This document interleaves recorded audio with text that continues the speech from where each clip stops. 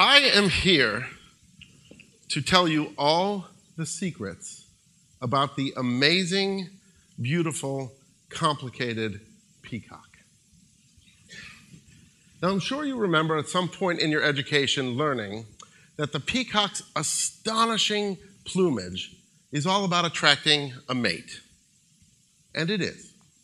The more eye spots it has on its tail and the brighter the blue feathers on its neck, the more likely it is to attract and mate with a peahen and pass along the genes for lots of eye spots on the tail and bright blue feathers. It's called sexual selection. It's part of evolution.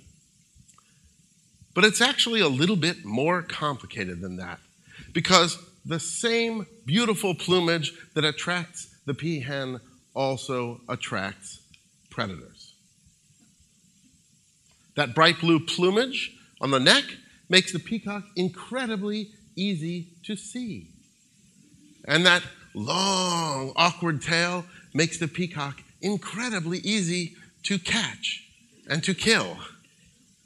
So why hasn't evolution resulted in little short, simple tails and dull brown or dull gray feathers instead? It's confusing, right? I'm getting to the arts, I promise.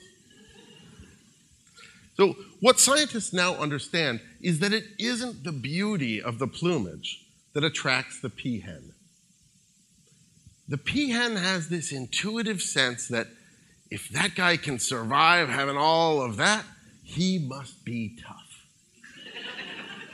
Whether he is or not, it doesn't matter. She believes he is. The plumage is just a show of the peacock's strength and vitality. And this is where we connect to the arts, because I believe the arts are a community's show of strength. The health of the arts ecosystem in a community is indicative of the overall robustness and vitality and strength and health of that community. The arts are our show of strength. They make us look good. They make us look so good, they literally help us survive evolutionarily and build and expand and grow our communities. So, if a healthy arts ecosystem is that important to us, to our very survival, we ought to be able to find a way to measure, to know whether we are really healthy, like we think we are. In a peacock, that's actually rather easy to do. You can count the spots. If a peacock does not have at least 120 spots on its tail, it doesn't get to mate, period.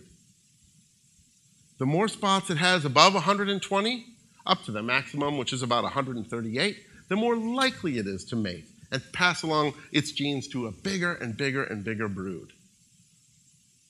So what's the one thing we can measure to determine whether our community is healthy, whether the arts in our community are vibrant? A lot of people want to count the number of artists who work here, the number of arts venues, the number of tickets sold to arts events, the amount of revenue generated by the arts. And I think they are all missing the point. Those are lovely numbers, and we can learn a lot from them. But the single most important indicator of whether the arts are healthy in our community is the cultural export-import balance. This is the percentage of the arts in a community that were created in and by that community. Now, if you look around the country, you will find that that balance is generally very far out of whack. In most parts of the world, the art that people experience was made by somebody who lives in another part of the world. Now, some of that is actually valuable, right? The arts give us a worldly perspective. The arts introduce us to cultures and worldviews and points of view and ideas that we don't encounter in our daily life. But if you look at the great cultural centers in the United States, the three most vibrant arts communities, New York, Chicago, and LA, they have all managed to tip that balance as far as they can back to the export end of the spectrum. Those are the three most vital and thriving and growing communities in the United States. They are what I like to call peacock communities. They have figured out a way to look really good to the rest of the world. So if we want to become a peacock community, if we want to start growing our own peacock feathers, we have to figure out where we're going to make our investments. Now, the peacock invests a lot of peacock food to grow that giant plumage. So where are we going to invest our peacock food, which is, of course, our money? Traditionally, we have done one thing. We have given almost all of our resources to arts institutions. It's a safe bet. They're stable, they're sound, they do a lot of good, they have a big track record. But if you really look at what the biggest arts institutions in almost any community do, they import art. They present art. They do not really create art. I believe that instead of finding the new Shakespeare in another city and bringing him here, we need to start growing our own Shakespeares. We need to start allocating as many of our resources as we can to artists.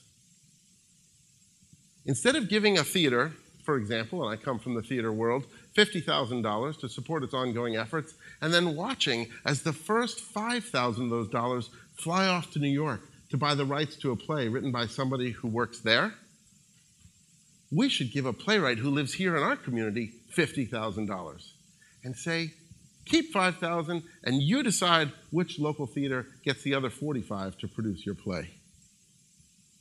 We need to build the infrastructure that allows artists to work here. And if we are going to keep supporting arts institutions because it is safe and we are all careful with our money, we need to stipulate that they work with local artists or they don't get our support. If we do that, we will become peacocks in no time. Evolutionarily successful, growing, expanding, surviving, thriving, growing our communities. Thank you.